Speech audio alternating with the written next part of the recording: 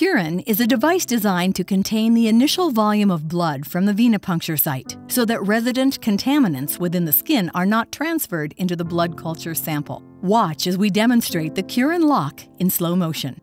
With the venipuncture, Kurin acts as a flash chamber, providing visual confirmation that the needle is properly placed within the vein. The initial flow of blood and any contaminants therein fills a U-shaped side channel until it reaches a white, porous seal. Kurin requires less than 0.15 milliliters. When in contact with blood, the seal material is activated to lock the channel so that blood cannot exit and air cannot enter, locking the initial blood and contaminants in place. With the side channel sealed, a small amount of blood will bypass the contents of the side channel, flowing directly into the collection passage. The blood will advance a variable distance before automatically stopping to indicate that the set is ready for collection bottle attachment.